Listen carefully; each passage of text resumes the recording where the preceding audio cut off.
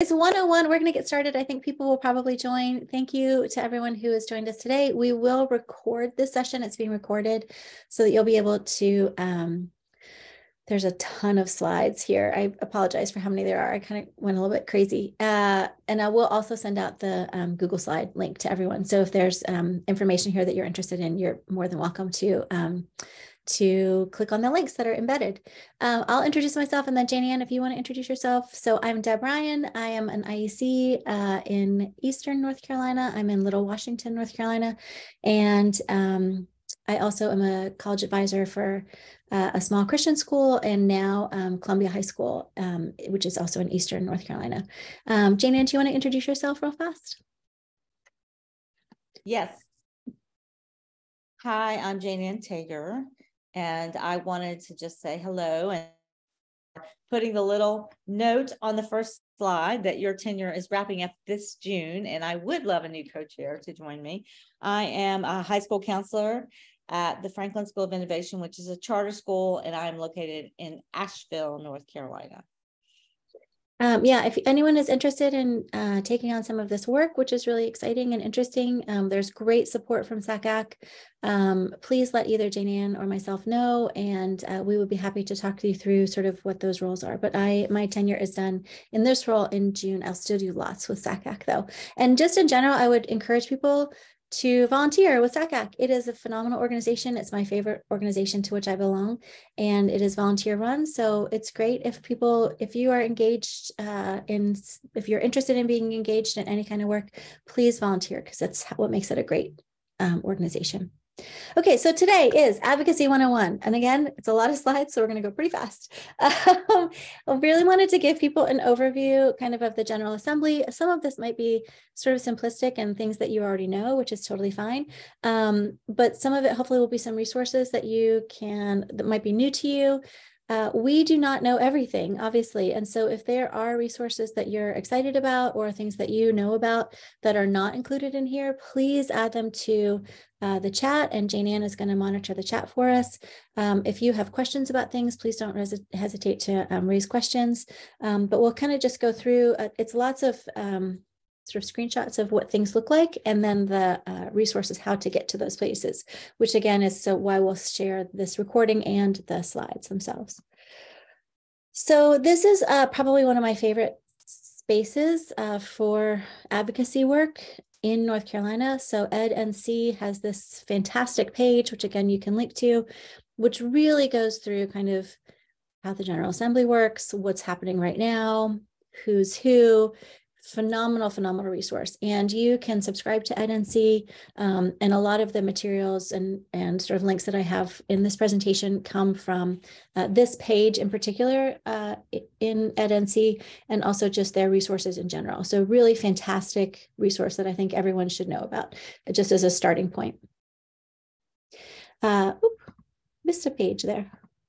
So this is from EdNC. This is kind of their update on what's happening right now in North Carolina. The budget is big, really big and important. And as many of you know, we have a divided system in North Carolina. So we have a Democratic governor and a Republican-led legislature, which leads to a lot of challenges for both K through 12 and higher education. But EdNC, again, will also have these great sort of here's what's happening, which I think is really important for people to follow. And some of the resources that are going to be included in this are K through 12 resources as well. But I think it's important for us in North Carolina to see the trajectory. What happens in our K through 12 system is really going to deeply impact what we're seeing for our high school seniors, for our high school juniors, and those students that are then heading into our institutions in North Carolina. So I think it's helpful to understand sort of the bigger picture. So some of the things you're going to see in here are also K through 12 resources as well. So some notes on the General Assembly. How does it work? Well, we have a House and we have a Senate. As you know, again, they are Republican-led right now. Everyone in the General Assembly has a 2-year term. There are no term limits, and our legislators are part-time, which makes things kind of interesting. So they're less available in a lot of ways.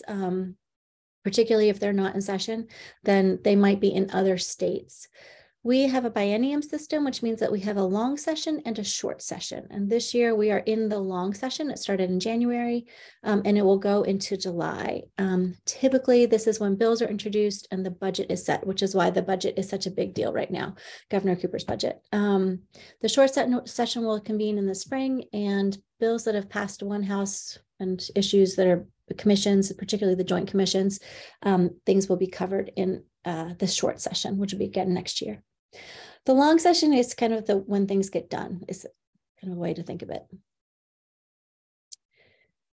Current Speaker of the House, Tim Moore, who's a Republican from Kings Mountain, 71 Republicans in the House, 49 Democrats, which presents challenges. It is a new ratio, so it is, in terms of our governor vetoing things, it makes it dicier for him to veto because they will have the override.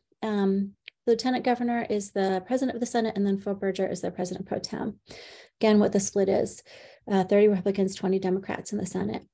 These are really helpful ways. The representative contact info, the first two are really specifically like who's your representative, who's your senator. The third link there is basically who are your legislators from where you are. It's a map system that's really great. And then just a way for you, there are many ways for you to find your legislator for the United States government, for the US government, but Common Cause is a really great place to start, just to see who represents me, because that can change pretty quickly. This is the General Assembly's homepage, which is actually really, really good and has lots of ways for you to sign up for notifications, particularly calendar notifications.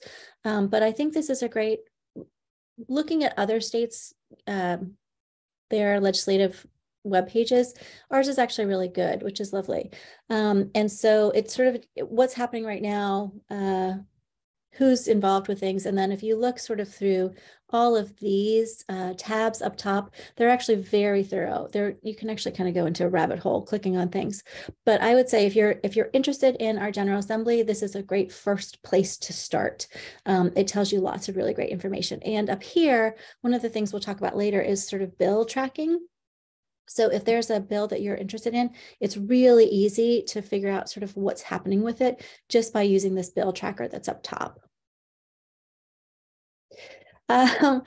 Many of you, if you're from my generation, will remember the I'm Just a Bill song from Schoolhouse Rock, which I could probably still sing the whole thing. I wish there was one for North Carolina. This is a super fun chart.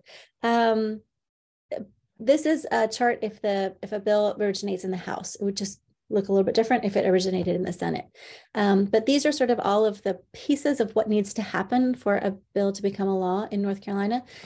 This is the piece that we're going to focus on a little bit today, which is the committee consideration. So I'm really going to show you some of the folks who are on some of those committees. So particularly the higher education committees, which are very important to sort of deciding things that happen for higher education in North Carolina. But this is just a great sort of like, this is all it takes. It's a lot. It's all of these steps and readings and second readings and third readings for anything to actually become law. I think it helps people understand just visually the process and how complex and the number of steps that it takes in order for something to actually get ratified. It's pretty phenomenal. Sometimes I think for things to actually become a law, if you look through what the process actually looks like. But I'm a visual person, so I love this. It really helps me sort of understand what the navigation process is. I love that the concerned citizen is here and then kind of disappears. So the committees, I want to talk about the committees today, because this is really in the past 2 years how we've organized some of the advocacy work that we've done is to reach out to people who are on the committees. So these are just links at the top to sort of the standing committees and then the non-standing committees, how you can just see all of the committees overall. But I wanted to show you today sort of who are on the university committees and higher education committees, just in some ways for you to see if some of your folks from where you live are on any of those committees. So this is the House Standing Committee. This is the two chairs. And then these are the members of the House University Committee.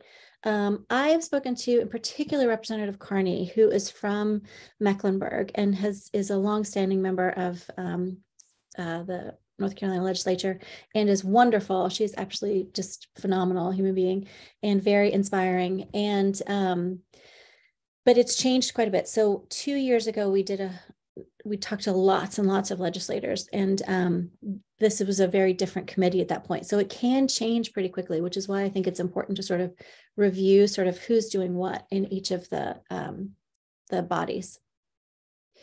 This is the Senate Education and Higher Education Committee. Senator Lee, I've spoken with. He is very thorough and thoughtful in his commentary. We didn't agree on a lot of things, but it was a really interesting person to speak with.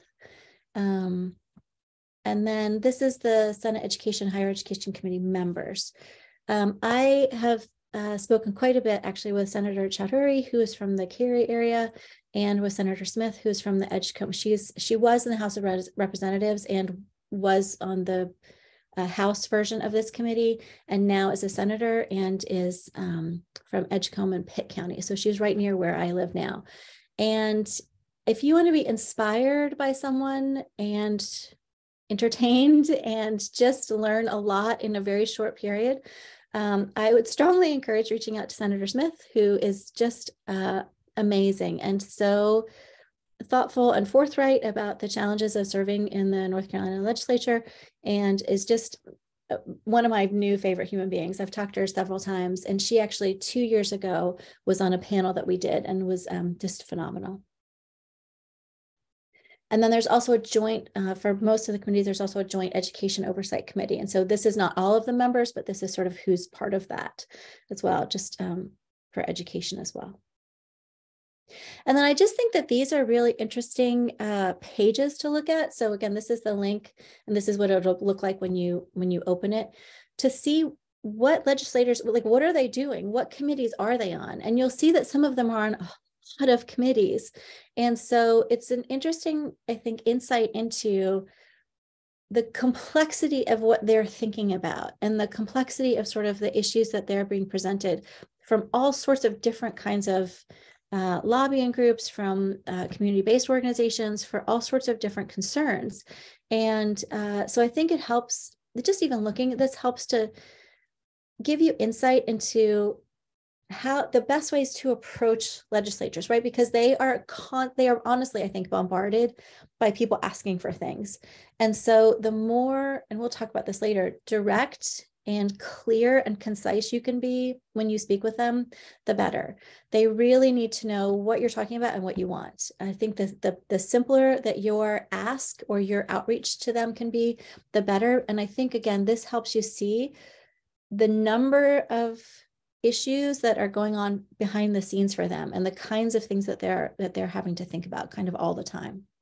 So this is the Senate committee assignment page. And again, it goes on for pages. And then this is the House committee page. They look very different, which I always think is interesting. And again, you can see who has what responsibilities, if there's a chair, if there's a vice chair, and all of the different kinds of committees, again, that people serve on.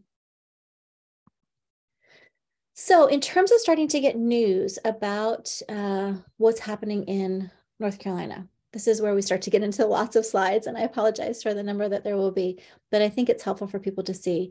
So the UNC School of Government, their legislative reporting service is great. You can sign up for the daily bulletin. So it'll literally tell you every day, like, here's what's going on.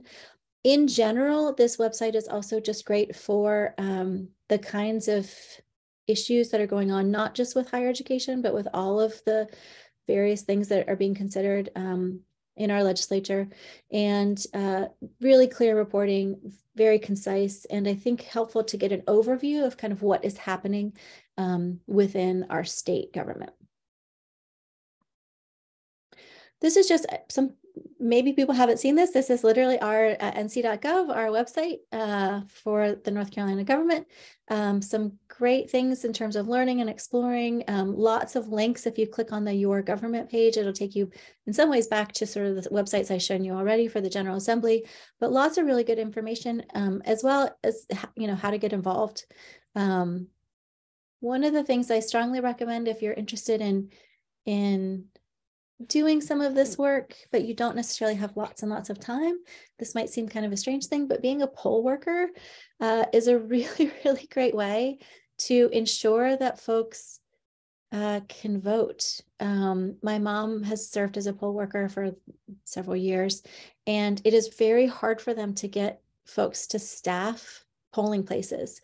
And so if you're like, I'd like to be engaged, but I don't know how, but I could take off election day. I could take off a couple of days of early voting.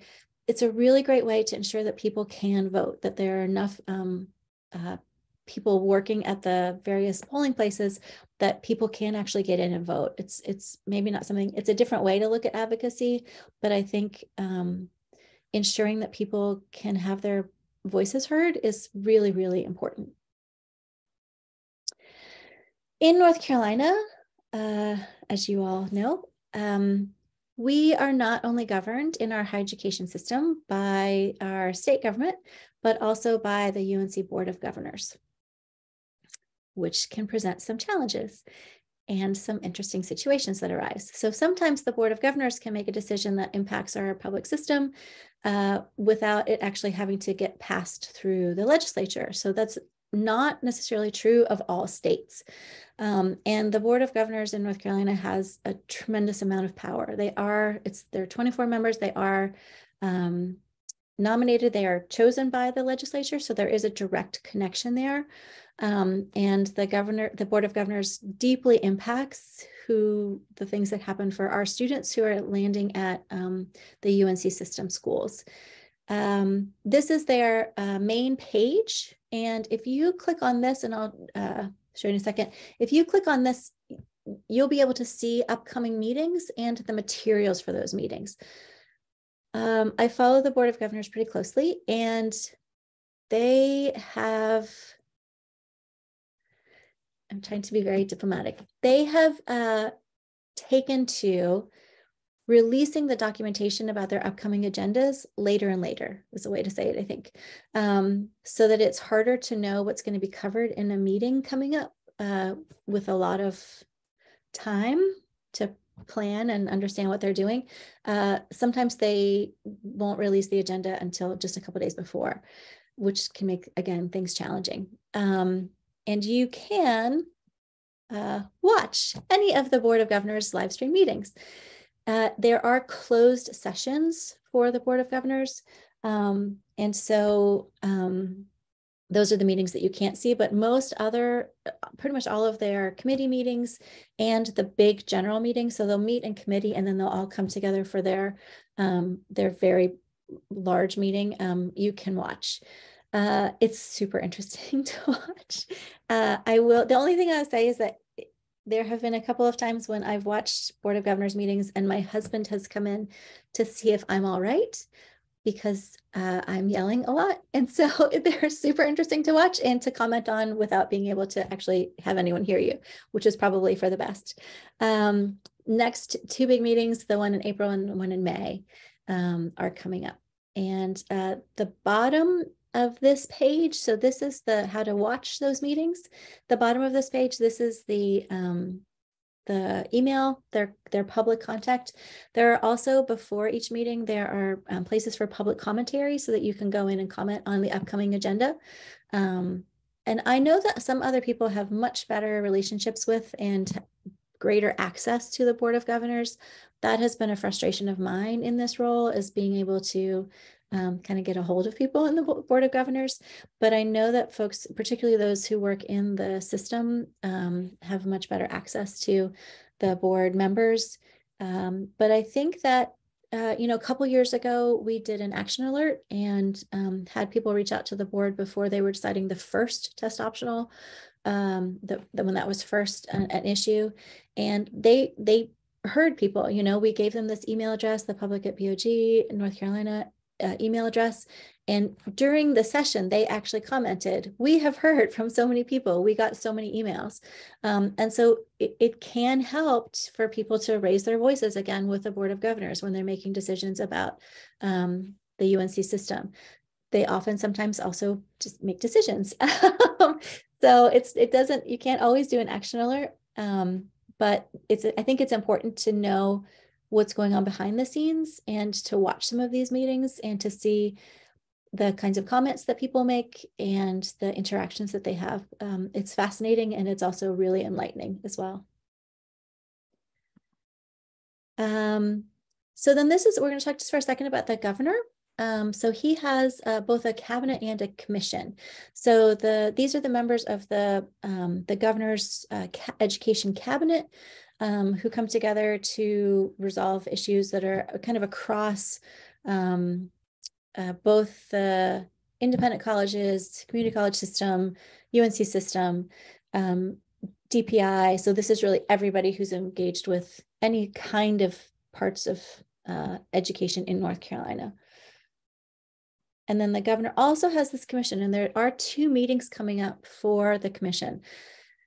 So this is a super interesting thing. So this is a commission on the governance of the UNC system, basically. So it's the governor, I think, trying to engage with some of the things that are happening with the UNC system. It's a commission that the 2 of the leaders, I believe, are former UNC Board of Governor heads, and then there are also people who were the past presidents of the UNC system. And so it's a pretty impressive group who are on this commission. I am not entirely sure what will happen with the results from this commission, but I think it's important for people to know that there are places for you to have input into, what's happening in our public institutions. Yay, this is us. So I wanted to talk about SACAC and about NACAC. So the SACAC government relations, again, if you're interested in this kind of work, please let JaneAnne or me know, because we would love to have someone help JaneAnne in the next couple of years. The government relations, this page is also really interesting because it has all of the states in the Southeast. So many of us who are either high school counselors or independent counselors, we are sending students to not just institutions in North Carolina, but across the Southeast. And so it's a really great way, the continuation of this page, what's down below, is a really great way for you to see kind of what's happening in other states as well. As we know, lots of states are making some pretty interesting choices about what's going to happen in their higher education institutions. And it's a way for us to sort of see what's happening there, who we can talk to in those states, the various government relations chairs in different states about what's happening in their states. And it's also a way for you to keep track of sort of action alerts for our region as well. So the SACAC page in general, I think, is great. And the government relations team is fantastic. Okay, let's talk about NACAC. And David Hawkins, who is the Chief Education Officer, and he is our main man when it comes to public policy and has been so generous to speak with us previously. This is sort of what's NACAC doing, right? So this is the headquarters for the information about government relations that NACAC is doing. And I think I just wanted to take a minute and actually talk a little bit more about this page. So these are kind of some of the highlight issues that NACAC is really thinking about right now. We are very lucky that tomorrow Alice Doble and Ricky Hurtado will be speaking to us about undocumented students in North Carolina. Super excited for them to join us from Latinx Ed. But one of the big things that NACAC is really, one of the focal points of their advocacy work right now is undocumented students. So the DREAM Act and legislation to protect Dreamers across the United States. And one of the big things for us in North Carolina is that undocumented students are not eligible for in-state tuition. And so that's something that we, I think, have asked for. When I've spoken with legislators, that's one of the things that we've talked about quite a bit. And depending on folks' party, different responses to the possibility of that becoming something that could happen in North Carolina. But that's one of the focal points, I think, of NACAC's legislative efforts.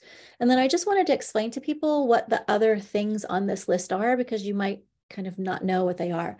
So the HERE Act is, it's a $150 million act under Title V of the Higher Education Act to help Hispanic serving institutions and Hispanic students achieve college education.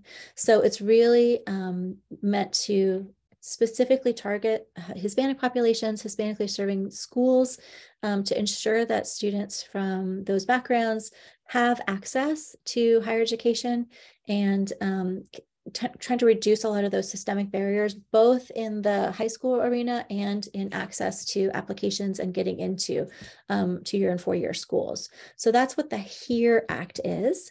Double Pell Grant is pretty obvious, and it'll be really interesting, I think, to see what happens with President Biden's budget and with the FAFSA being simplified next year, hopefully, sort of. It's going to happen. What's going to happen with financial aid? And on Wednesday of this week, we are going to hear from Zanaya Lewis and her staff at, they're called the Yes She Can campaign. And they have a program called Disscholared, which is about scholarship displacement and what happens when students win scholarships, but then the scholarships don't actually help them with their application, with their funding for schools. And so the Double Pell Grant is about financial aid. DREAM Act we've talked about. HR 2700 is it's an interesting act. It is about ensuring that when a for-profit institution wants to convert to a nonprofit institution, that there are very specific criteria for them to be able to do that. So that's what HR 2700 is. It's really to ensure that for-profit institutions are pretty much doing the things that they are supposed to. That's what that act is about. And then the Post Act is it is for promoting opportunities in skilled trades. So it is, again, funding for students to be able to access skilled trades, which I think is an important piece of post-college planning or post-high school planning. It's so interesting to me, and this is a whole other discussion, but, when I was in high school, vocational education was so much more a part of what was achievable and possible. And I just really feel that that's been a shift in American education that has damaged students' potential. And so I think this act is really trying to sort of reinforce the ability of students to get skilled trades and vocational training by funding, access, all of those pieces. So that's what all of these pieces of sort of the NACAC, their focal points are. This is an advocacy checklist. This hasn't worked 100% correctly in the past few times I've been on here, but I'm hopeful that they're sort of transferring some information over. But this is part of, it's on that same page, sort of what can you do every year. And then this is a one-pager from at NACAC that really is talking through the most important pieces of what NACAC is really trying to have accomplished for students across the United States. So equity-centered admissions policies is first and foremost, and I think there has been a ton of conversation, of course, about post-SCOTUS, what might happen this summer with the Supreme Court decision, and what it will look like for students for colleges to be able to continue equity-centered admissions when lots of policies might not be permitted. And I think this is central to particularly us in North Carolina, what we're thinking about right now. Because we're part of the lawsuit and because of something that we'll talk about in a second from the Board of Governors. But this is really, I think, first and foremost on everyone's mind right now is what's going to happen to race-conscious admissions policies. Maintaining ethical practices in college admissions counseling, both on the high school and IEC side, and most importantly on the college side.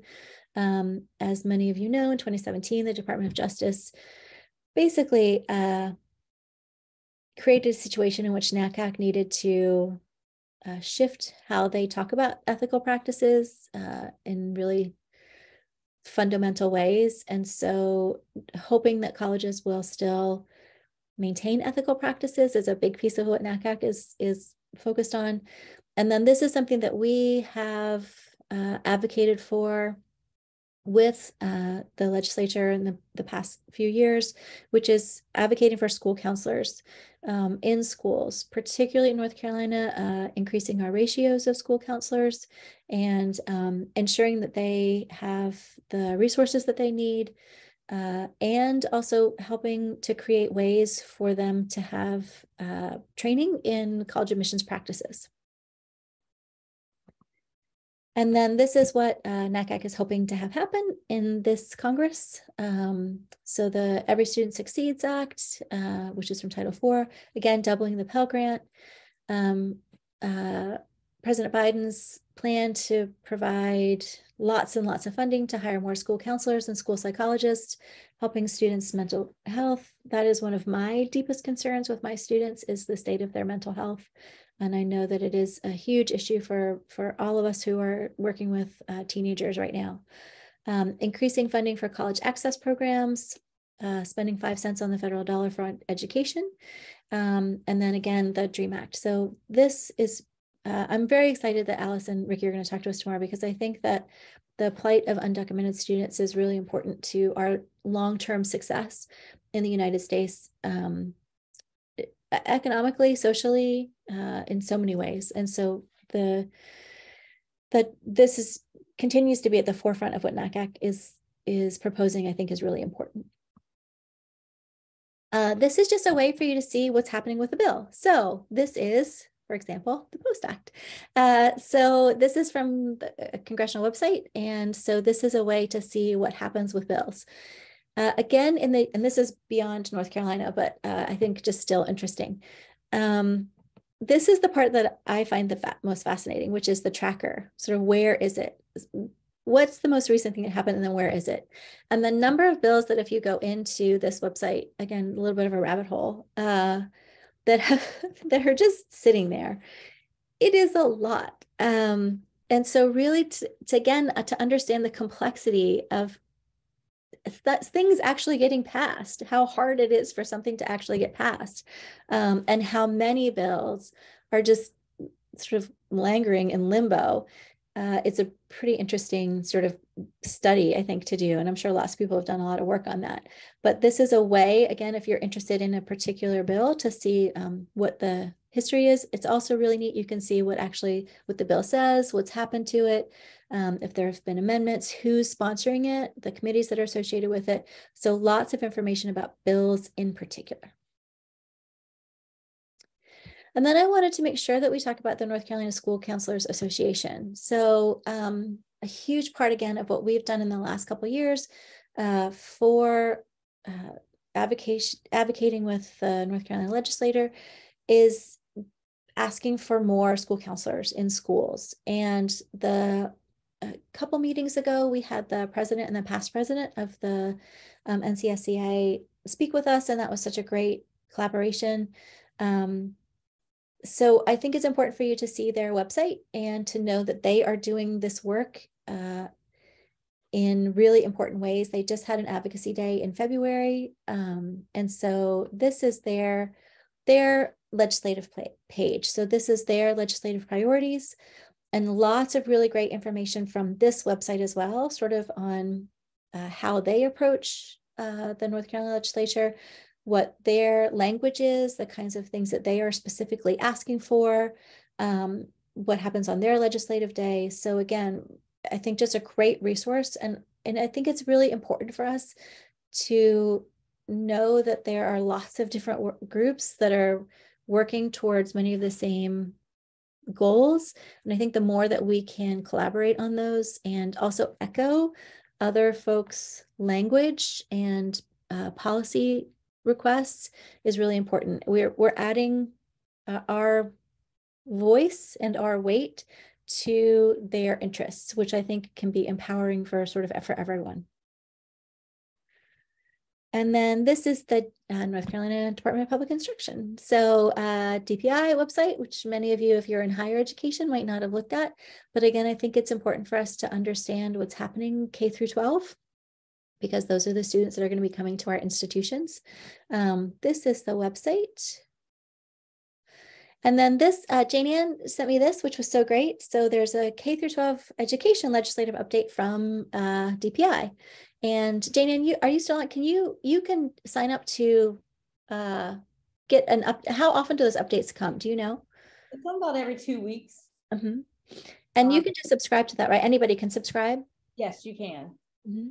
And I find it very helpful, actually, Mm-hmm. to read through it. Just when I get those emails, it reminds me to be focused on this. So I think it's great if you do sign up for a couple of these different websites, because I think our voice, we are the connection to our students. And so I think because we are connected to our students and we know what's going on the ground, it's very helpful to be reminded of what's going on and to be reminded that it's important that our voices, which are actually the students' voices, are heard. Mm-hmm. Yeah. And this, I think, again, we are the connecting point. I think that's such a great way to think about it. And so for those of us who work directly with high schoolers, we know what's coming to the higher education institutions, right? So it's that connecting point and making sure that we're not just taking students when they're hitting senior year and saying, okay, well, now good luck to you. It's really that development of that trajectory all the way along. So this was such a great resource. And then I want to talk about ways to track education legislation. So there are a few different ways. So this is the National Conference of State Legislatures. This is a very specific, and so you can actually sign up for this again, and that it will track bills for lots of different. So if you had a healthcare legislation that will do bill tracking, it's lots of different kinds of bill tracking. But this is a great way, again, to see that broader view of what's happening across the United States, which can sometimes be super depressing, but also interesting. And so this is a great way to sort of see what's happening in all of the legislatures. Again, Education Commission of the States, this is another way to track state education policies. And then this is a really interesting resource because it kind of works and it kind of doesn't. So this is from the Chronicle of Higher Education. And so this is a specifically DEI legislation tracker, which is because that's something that's a huge issue currently and is something that's under attack. The challenge here is, so for example, in North Carolina, House Bill 187, which is kind of a recreation of a bill that came up 2 years ago that Governor Cooper vetoed. House Bill 187, it's called the Equality in Education Act.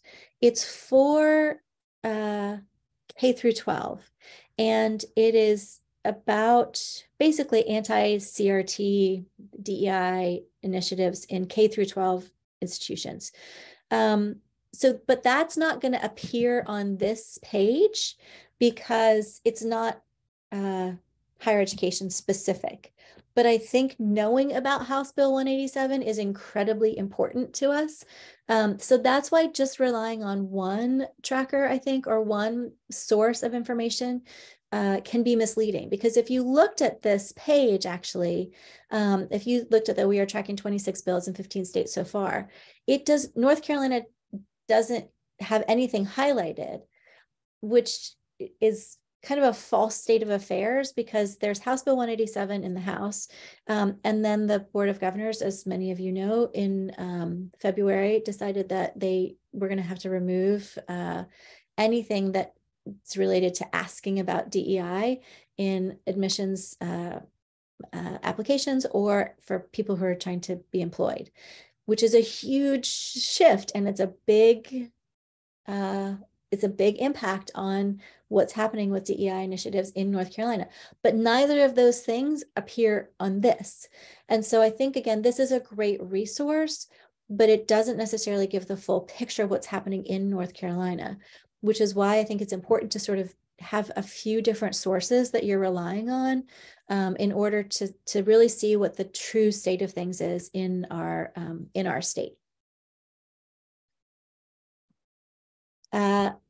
I love Higher Ed Works so much. I think this is a really fantastic website. This is kind of our hopes for 2023 is kind of what they're hoping they'll see, but amazing.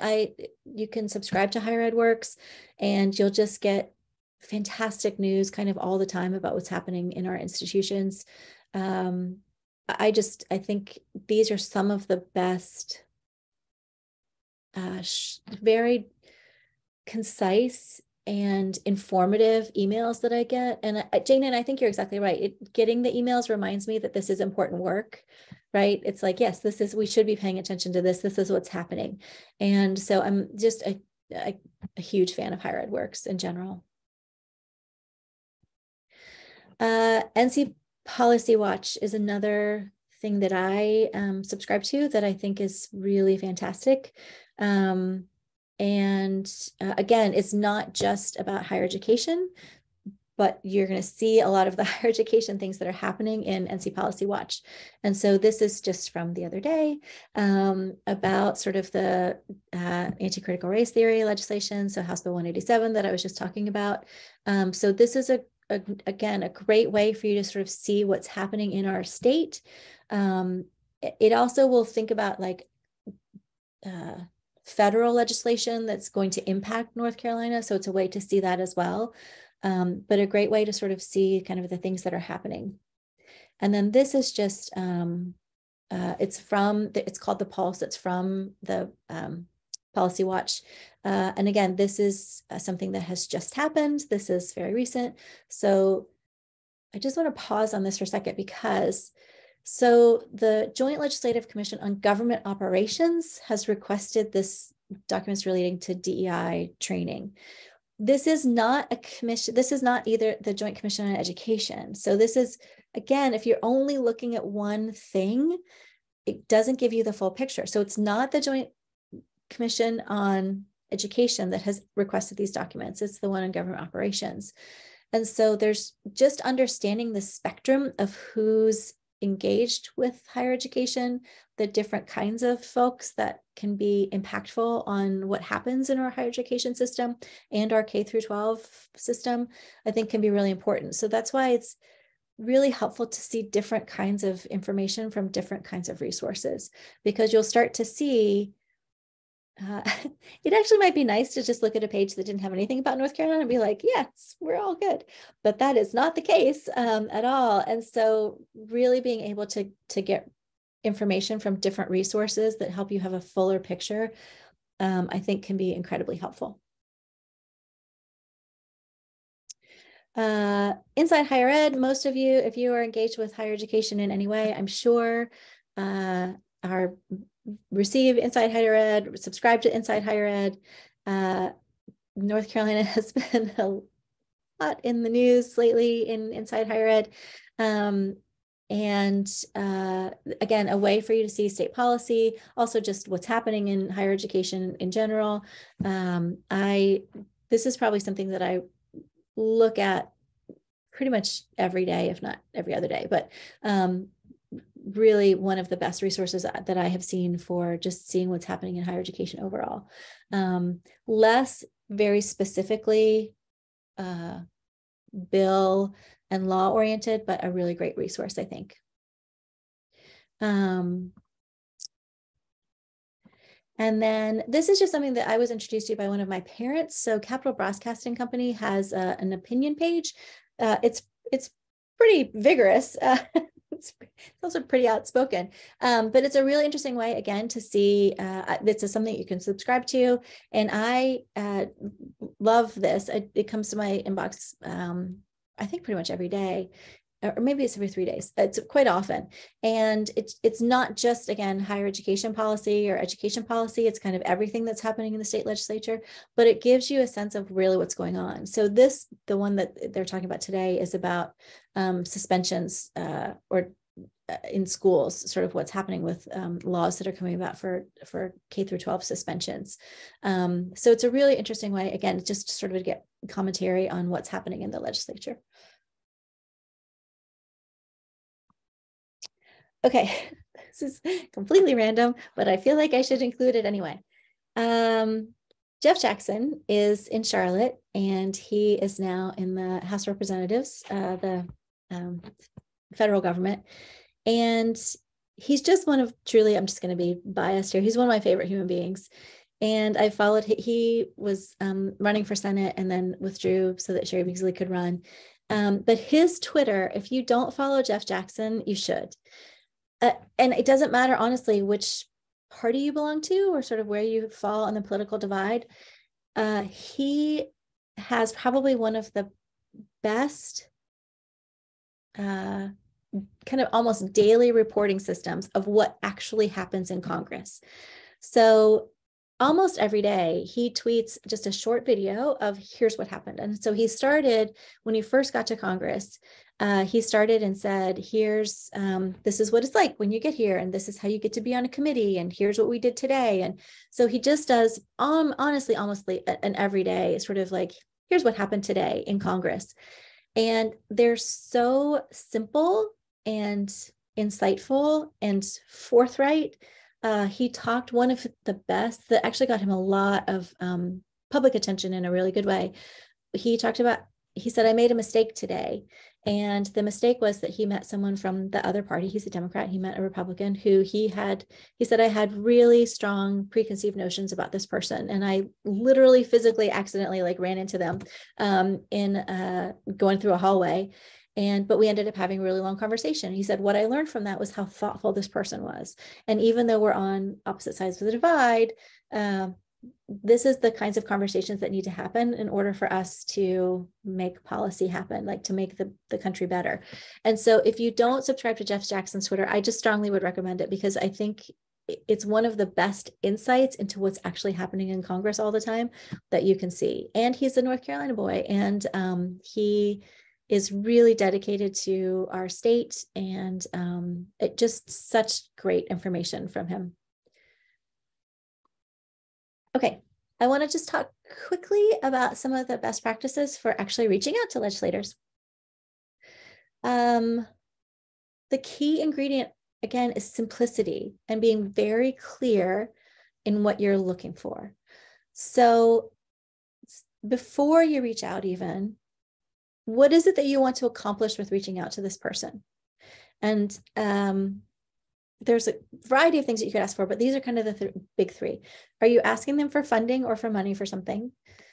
Are you asking them to change a law or propose a law? Or are you asking them to stop something else that's already happening? So are you asking them to vote against something that's already in progress? What is it that you want? What is the outcome that you want? Lots of different ways to reach out to legislators. So you can call, you can email, you can go in person. At some point, hopefully in the future, we can do another legislative day where we can actually all meet. We were hoping that the NACAC college fairs would come back to Raleigh so that we would have a chance, if everybody was in town, that we could do a legislative day around that. That hasn't happened yet, but maybe next year. You can fill out contact forms on their websites, etc. Just in my experience, and this is truly just me talking right now, email works really well. Calling, you're likely to get like an intern or never get someone or get a voicemail. Calling is really difficult. What has worked best in my experience is to email the legislator and their assistant. I cannot stress how important it is to also email their assistant, because those are the folks that are actually keeping track of their schedules, their calendars, what they're doing. I've had so many conversations with assistants that have actually been really helpful and beneficial, but if you just email the legislator themselves, you are very likely to never hear back from them. JaneAnne, wasn't that something that you had said was a concern when you were trying to reach out to people? I'm sorry, I'm putting you on the spot. No, I mean, I'm sorry, I was trying to unmute. Yes, I think, yes, if you just email them, I think you're not going to hear back, but you're right. I think if you email and or call, I've called and left messages and had assistants call me back. Mm-hmm. I think they feel that's a part of what their job is. So I definitely think reaching out to both the senator or representative and their assistant is definitely the way to go. Mm-hmm. Yeah, they just they're typically really lovely and helpful, I've found, and so that would be a key ingredient, I would think. And I just want to kind of show you how do you figure out who their assistant is. So first we'll look at this, and then we'll talk about the emails themselves. So this is, again, Jay Charteri, who is wonderful, and I've spoken to many times. So if you click on the biography of any of our state legislators, it'll take you to a page that looks like this, which is super lovely. It gives you their district. It gives you kind of which county they're in. And sometimes districts go over 2 counties. It gives you their email address, and then it'll always kind of look like this. Sometimes it'll have their email address, but sometimes you have to click on it and then it'll create the email. But this is how you find their assistant. So this is the way to get there. And then typically, I would say if you're going to write an email, who are you? why do you care about this? Giving your own personal context, I think, is incredibly important. What issue are you worried about?